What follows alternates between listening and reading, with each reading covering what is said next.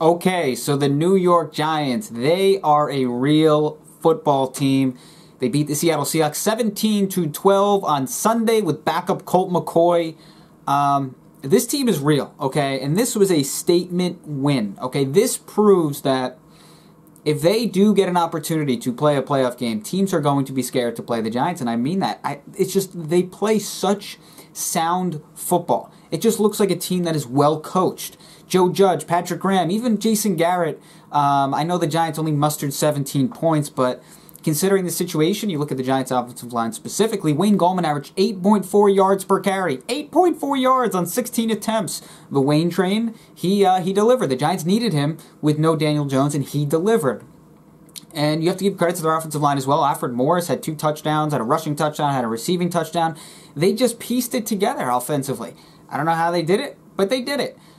A lot of credit, but all the credit, for the most part, should really go towards the Giants' defense for this win. Without their defense, without the play of their defense, which forced a couple turnovers, had 10 quarterback hits, 23 pressures, the offense wouldn't have even had a chance to do what they did if it wasn't for the Giants' defense. This game wouldn't even be close.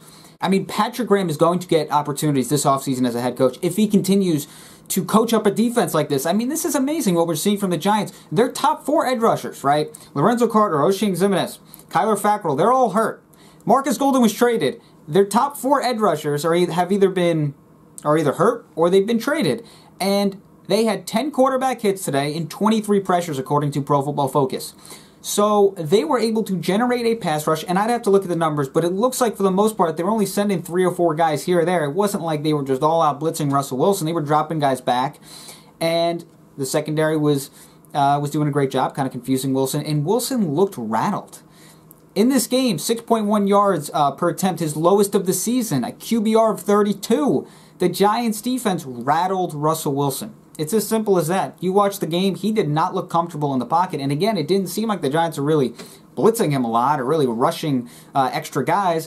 It seems like they were dropping back, and the secondary was just doing a great job. And they were playing really well back there. And that's what Leonard Williams actually said after the game, is that his 8.5 sacks this season, a lot of it goes to the Giants secondary being able to hold up and do their job and give a guy like Leonard Williams the opportunity to rush the passer. Leonard Williams, 2.5 sacks today, 5 quarterback hits. That's the second time in the last 3 games he has done that. That's incredible. That's a lot of quarterback hits in a game. All-pro level right now, Leonard Williams. That trade is looking like a steal for the Giants. And that's a player, hate to bring this up, but this is a player in a trade I told you many, many, many times from Twitter to YouTube. This was a good deal. I know a lot of people didn't like it, the 3rd-round pick, he was going to become a free agent, all okay. He's a really good player. He's 26, and he might be an all-pro this year. Forget about being just a Pro Bowler. He might be an all-pro defensive lineman for the New York Giants. He's a big part of what they're doing. He's able to get after the passer, and he was just dominating all day. You just watch him. He's in the backfield every play, getting after Russell Wilson. Incredible. Again, edge rushers hurt, traded, this and that, and they're able to somehow piece together this pass rush. It's not just a, okay, it's like, oh, it's decent. They entered this game 7th in pressure percentage, 1st in quarterback knockdown percentage. I mean, you're talking about one of the best pass rushes in the NFL right now. With what? Like I said, they're shuffling Jabal Sheard, who they signed off the Jaguars practice squad, who I still think is a decent player, but just think about it. They signed him off the practice squad not too long ago. You got Nico Lalos, you got Cam Brown, Carter Coughlin. What Patrick Graham is doing, this is amazing, okay? And like I said to start this video, the Giants are a real football team. This was a statement win. They have a real shot moving forward, especially if Daniel Jones is healthy this upcoming week. They have a real shot in the playoffs because they are a sound, disciplined, fundamentally strong football team. It's just, it's impressive to watch what they were last year and what they've become, even the beginning of this season, what they've become this year.